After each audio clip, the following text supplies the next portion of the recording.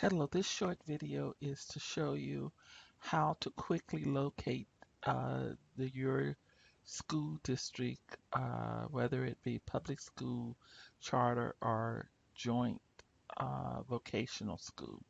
So when you come to the web page Racial Justice Now, up in the right-hand corner will be a link called Ohio Report Card. Click on that. You need to scroll down to where it says click here for report menu. That's on the right hand side. Click on that. You'll when you need to scroll down to individual schools. Click on it so that it expands.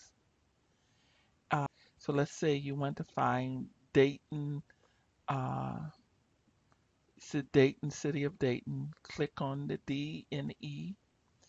I would